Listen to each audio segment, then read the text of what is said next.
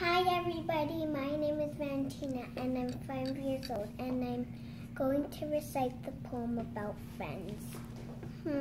What is a friend? I know a friend is someone who likes you. It could be a boy, or it could be a girl, or a cat, meow, or a dog, woof woof, or even a little white mouse, squeak squeak. A tree can be a different kind of friend, but it doesn't talk to you, but you know it likes you. It could give you apples, or pears, or cherries, or sometimes a place to swing.